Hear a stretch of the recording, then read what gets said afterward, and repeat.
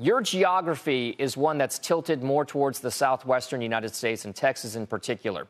So take us through the reasons why you feel NYCB is having the issues that it's having right now, and why maybe your geography isn't feeling the same kind of localized pressures. Well, Don, first of all, thanks for having me on the show today. And the way I'd respond to that is it's like real estate. All right, the most important thing is location, location, location. And while I'm not familiar with the details of the community bank situation in New York, I am familiar with Texas. And Texas, this part of the country, we're having 1,300 people per day move into the state. Those people need places to live. Those people have places to work.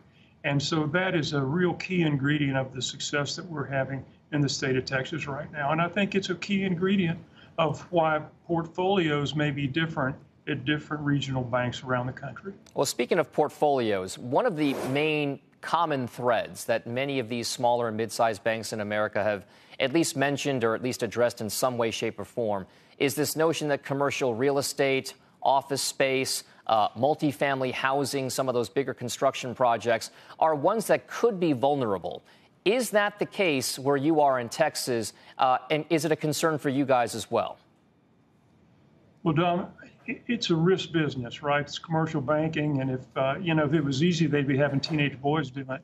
But the truth is that I think the important thing in real estate is what your structure is, what your sponsorship is, what your project is. And it's really not the most important thing what you're doing today. It's what you've done over the last 3 years.